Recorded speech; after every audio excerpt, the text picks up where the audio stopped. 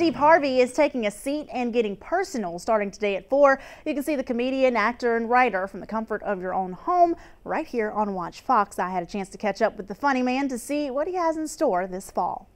Hello, everybody. Welcome, welcome, welcome. One of the original kings of comedy is coming to daytime, and let's just say he's excited about it.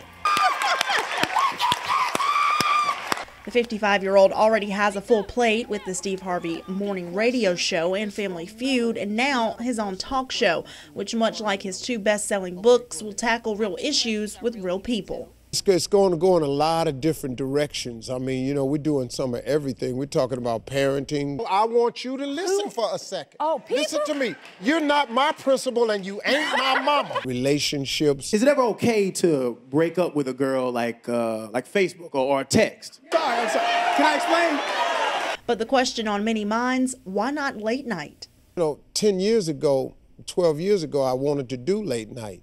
But I've changed as a person, you know, I've evolved, you know, I've gotten older, a little smarter, more responsible. And despite other hosts shifting into the talk show realm, Harvey says he's not worried. I don't really look at the competition. I think there's room for everybody, you know, I mean, go do you. Adding the Steve Harvey Show to his roster will make for a busy schedule, but the stand-up comic says if there's one thing life has taught him, it's to cherish every moment.